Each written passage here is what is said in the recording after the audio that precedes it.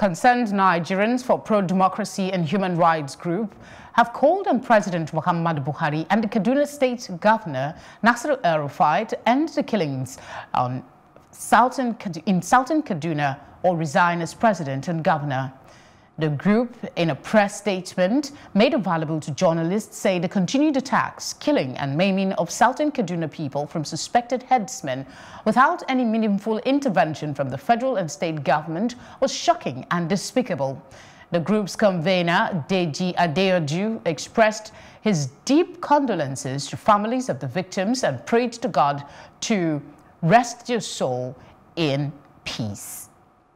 To discuss development in Southern Kaduna, we're joined by Reverend Polycarp Baja, a clergy there. Thank you very much for joining us. Please take us through the historical injustices in terms of the killings that has occurred in Southern Kaduna. Thank you very much. In the first place, there was a hacking and a heightening of this. They have gone on for probably over a decade or two in Kaduna. But from around 2013 and 2014, we see a different turn that was completely different from what had happened before. In a space of just about 12 months, in 2014, we saw 15 horrific massacres between Kujama and Sanga local governments. In Sanga local government alone, for instance, on the 22nd to 23rd, in a period of just 24 hours, you had about 200 people massacred terribly and very, very gruesomely. And from then on, you move to different parts of this.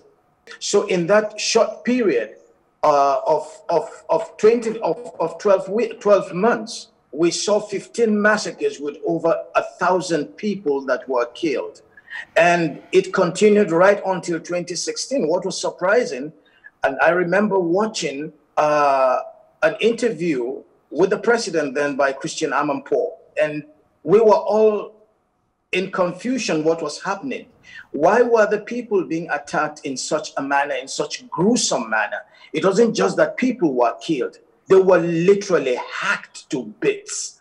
And what we saw was a most gruesome manner that was completely out of phase with what we all know in the 20th or the 21st century. We'd never seen any such magnitude of gruesomeness.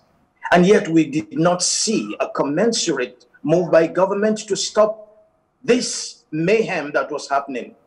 By 2016, I remember watching on the 13th of May, an interview by Christian Amanpour on the president, and he informed that interview that about 10 countries we saw a movement of people coming into Nigeria from 10 different places.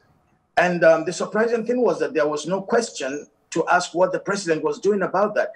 How could a region in the Middle Belt, they cross over the border states in the north, and people came in from the Sahel and massacred the people in Nigeria, and it continued for years, and we saw nothing really commensurate to match that horrific attack on the people. And remember 2016, you saw a different face of it entirely, from Godogodo to Gidanwaya to different parts of Kaura and right down to Kujama and Kajuru areas and Chukun local government. We saw things that were unbelievable.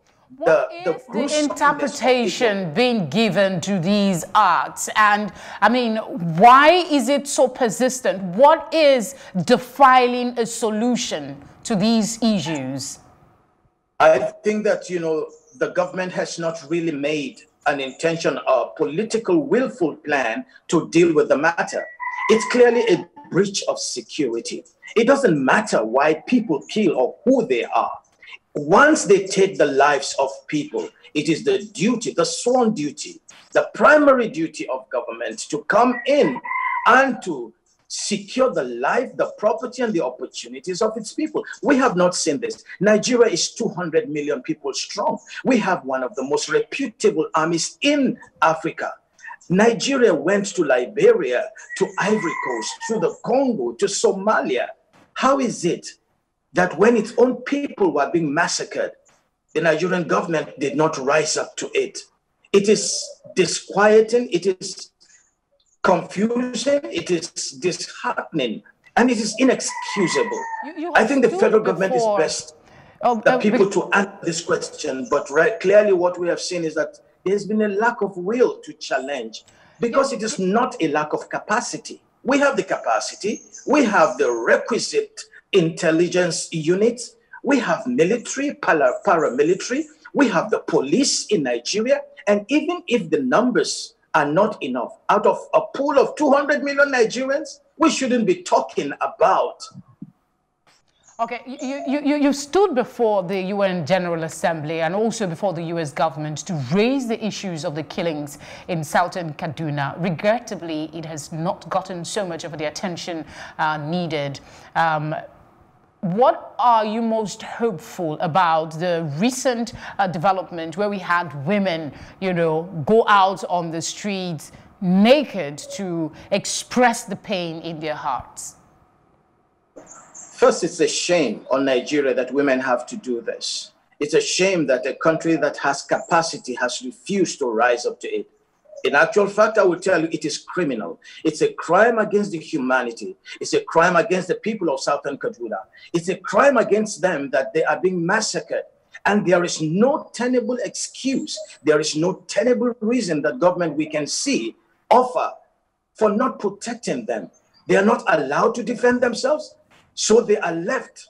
And even in this period like this, we can see that they all happened after the enactment of a 24-hour curfew. You would expect that the government the Nigerian government should have risen up to its duty. The government, the president, the governor, they should have risen up to the demands of their office, because there is capacity in this country to do that. But they have failed to do it. And that is very, very sad. Quite unfortunate. We still stay positive that a solution will be found. Thank you very much for the work that you do, and please keep safe. Thank you very much.